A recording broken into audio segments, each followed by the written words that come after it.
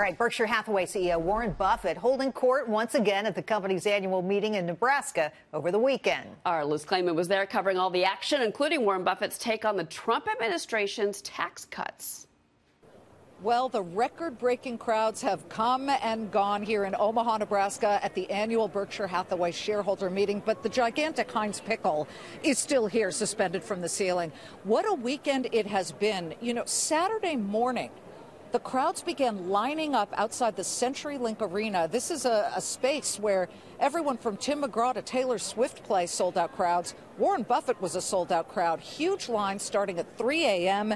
Then when they got through security, it was a very tight situation. They are expecting to say that they will have broken the record. 42,000 shareholders streaming into Omaha for the weekend. Why do they flock here? It's not just a meeting for shareholders, and it's quite frankly not just a shopping destination for all of Berkshire's 61 businesses.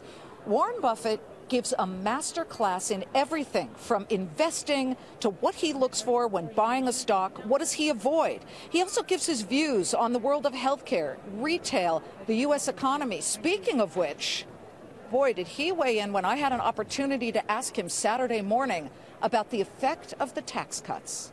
I mean, it was a huge change and a very important expense.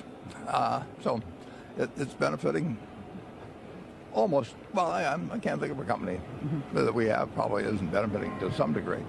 We're sending a little more money up every quarter. Yeah, I bet you like that. Are you advising them to keep it as dry powder or spend it on capital expenditures? Well, we're gonna invest it. There's no question about that.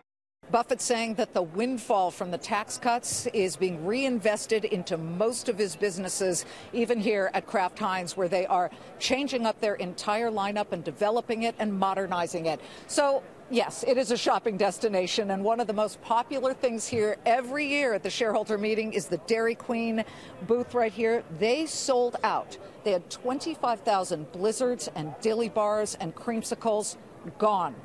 Those coolers behind me are entirely empty. Now that's some business.